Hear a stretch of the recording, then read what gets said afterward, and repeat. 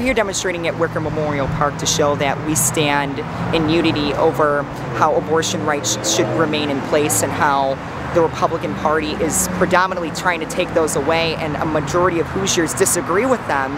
And we're going to continue on with these peaceful demonstrations and movements until we're seen and we're heard from our lawmakers. We will not go back. The General Assembly is coming together July 25th, and they're going to meet. And they are going to meet for the next few weeks.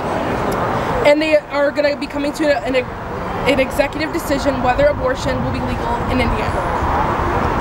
As a young woman who is a part of this generation and hearing the news of Roe v. Wade being overturned upsets and infuriates me to the core. As I walk the line, it's one specific thing: women's freedom to make their healthcare choices and not to be endangered to make those choices. So as a member of Congress and a member who represents Northwest Indiana, I have co-sponsored a piece of legislation which was with the Women's Health Protection Act. My co-leader and I, Noah, have decided enough is enough, and we need to be the change that America needs. We need to spread the word, and we need to make sure that everyone, including women, trans women, and people of color, we need to let them know they are not alone and they are not going to fight this alone. We need to make sure everyone is protected, and we need to make sure everyone here feels safe.